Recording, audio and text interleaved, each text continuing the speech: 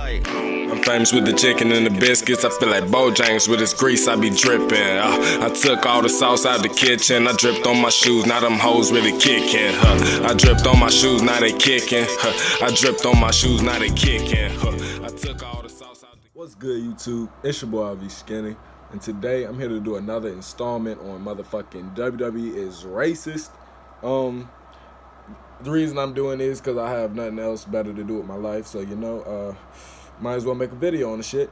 But you know what I'm saying, I grew up a fan of WWE, grew up a fan of a lot of shit, but it's just crazy to see all this shit that I'm coming across now. Alright, this is Teddy Long. Y'all know the it was the old black dude. He had the bald head. He was the can't think of who exactly he is. He was the general manager for SmackDown at one point. But basically, he's saying that Ric Flair, you know what I'm talking about, woo! Ric Flair was calling him a nigger. Like, shit's crazy, but, we about to check it out. Chris Dobransky in Westport, Connecticut, in Kayfabe Commentaries, You Shoot with Tony Atlas. We heard of some of the racism he dealt with in the business, coming up in the business in the in the southern-based NWA. What challenges, if any, did you face as a black man trying to make it in a dominantly white man's profession? Yeah, I had my problems there. I really had most of my problems, not a whole lot, but with Ole, he was a bad man. Even if he knew your name, he would call you a nigger. He just didn't care. I remember one time I was refereeing one of his matches, and he was in the corner. I patted him on the back. I was asking him to bag out, and he turned around and told me, "Nigga, don't touch me. Don't put your hands on me." In the ring? In the ring. He told me that.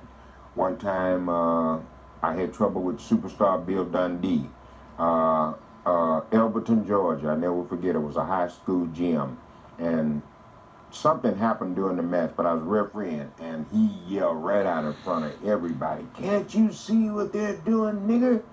Just like that, man. And like, the reason I'm really doing these videos because I can really believe all this shit. Like, wrestling, not to sound racist, but back then and still today is a white man's sport. So for black people to be in it, I'm sure shit was going on that we didn't know about. Like, all this stuff we see at all WWE's fake. It's just an act, blah, blah, blah. Yes, that is true. But if only y'all knew how much shit goes on behind the scenes. How many of the wrestling matches where motherfuckers was really, like, wrestling, like, really would get slammed a little too hard and get mad and really start fighting each other. Like, it's just so much shit behind the scenes, yo. I mean, it was just unbelievable. I just kept right on going.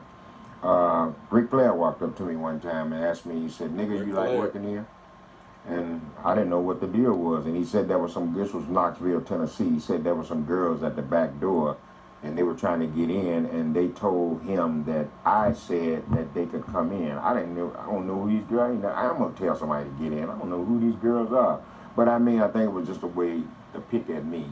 And I remember Kevin Sullivan and Eddie Gilbert telling me, that when they went to him to present the manager deal, me being a manager, that he hated it. He didn't want Yeah, he hated it. He didn't want no part of it. So see, I only watched about a minute 30 into this interview, so like this other shit I'm about to hear is gonna be new to me. But yeah, this shit just crazy. Like, I've always thought about, damn, what if Ric Flair was a racist and shit? I mean, it's telling me he was, but damn, Ric Flair of all people. So if Ric Flair was a racist, just imagine how many other motherfuckers, like, was on some racist shit. A lot of people would think Vince McMahon himself would be the main racist one. I guess you kind of could say that because he is, like, writing up scripts and shit. But as I've done my research, Vince McMahon really he was not really the racist one. He just took the blame for everything. Like, because he's the face of WWE, anything that goes on is going to be looked at, oh, this Vince. But it's just so much shit that we don't know about. My face, I had to go in his office. Me and Undertaker was in there. Undertaker was having trouble with Ole. Ole said he would never draw a dime. He wouldn't do this. He wouldn't be that. So Taker left, and that's when he came to Vince. But that day, me and him was in that office. Jim Hurd told me to my face, he said, "Teddy," he said, "I can just be honest with you. Ric Flair doesn't like you. So, why, I don't know." But I was about to say, I'm sure he didn't come in. Teddy Long doesn't. I know niggas. Teddy Long doesn't seem like, you know what I'm saying, the stereotypical motherfucking crime time type of nigga WWE was trying to push type shit. Like, for him to be the damn ref or whatever, and then someone to be like, oh, I don't like him. Oh, he's about to be the manager. Oh, hell no, I don't like, and to not have an actual personal problem with the person, that's kind of leaning towards the side of being racist. Like, no matter how you want to explain it. Maybe. You know, I mean, just for somebody to come up to me and say stuff to me like he did and to stop me from feeding my family, you know what I mean? I ain't bothering nobody. I'm just doing my job, trying to do what I'm supposed to do. Gary Hart, since I'm thinking about this, Gary Hart was another man came and told me. He went to Flair, and he told Flair to leave me alone. You know, why you fucking with him? He's just doing his job. So, I don't think it ever changed. I mean, me and him have talked since then, you know, we speak. I mean, if he speak to me, I speak to him. You don't say that to me, I don't say that to him. I always thought that at least he keep it real. The soul of a black man. Well, he was a nice guy. He wasn't bad. He made me a blade one time. What I mean about that is after I had that incident, you know, where he went to Flair, he made me something, had a little razor blade. Oh, shit. I still had that, but he... Oh, shit. I thought he was going to say blade as in, like, a word for something, but nah, this nigga meant like he really made him a blade, like a knife, in case one of these WWE motherfuckers, steroid motherfuckers, try to do something. My nigga Teddy Long was about to cut one of these motherfuckers. And he told me, he said, these motherfuckers keep fucking with you, you cut their goddamn throat. He told me, he made it for me and gave it to me. Daniel from Finland, are the rumors about Melina fucking around true? And were you among the lucky guys? If they were, I feel like I remember Melina. No, I wasn't one of the lucky guys, but I did hear a little bit about her fucking around, but never seen any of that, just going by what I hear. So this ain't got nothing to do with racism. The Bella twins.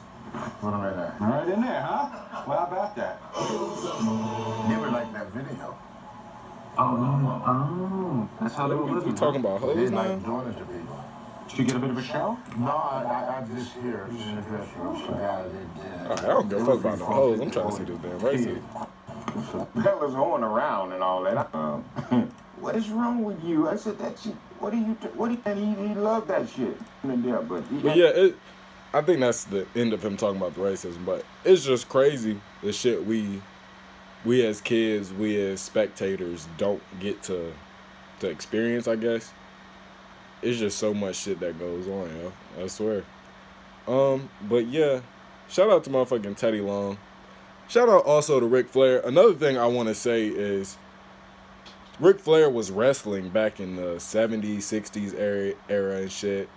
Vince was there. I can, like, back then, times were racist. That's why I'm kind of, like, I fuck with Ric Flair as a person, as a wrestler, as an entertainer. Like, that's why I'm kind of giving it a pass. But I'm not giving it a pass at the same time because it was some damn racist shit. But still, I mean, that was probably how shit was back then. Like, shit ain't like that now, I'm pretty sure.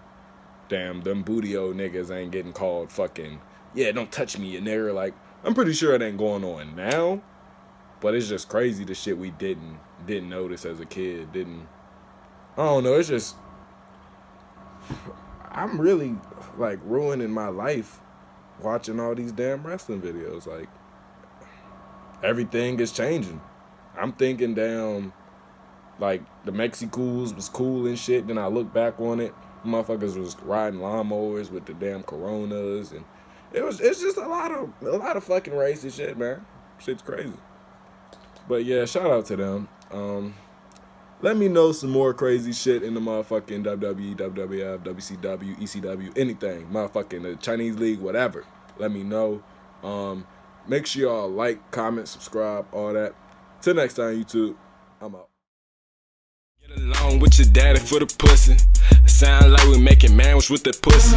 Hop out, jazz hands with the pussy. Skinny dance, sweatpants, dance in the pussy. I'ma smile for the pussy. 5-minute man, not a while in that pussy. I go wild in that pussy. 5-minute man, then I'm out of the pussy. I'm tryna grow sprout in that pussy. Somersault dive in the crowd for that pussy. Start smoking loud for that pussy. Got me in here smoking black and mild.